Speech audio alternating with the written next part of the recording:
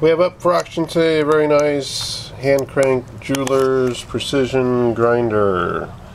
It needs a little bit of work. It's missing the belt. What happens is you turn the handle and the belt goes through these and it comes down here. This one here is a little bit tight, so that bearing there will need to be worked on. This is your adjustment in and out.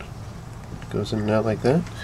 And then you have, just has the one collet right now, but that turns when you turn the crank. So don't see a name on it or anything, but everything seems to be in place, so it needs a little bit of work. Really just the belt, and this one here, this bearing here is a little bit tight. So the bearing's a little bit tight. So it's going to come exactly as shown. Real nice jeweler's precision grinder.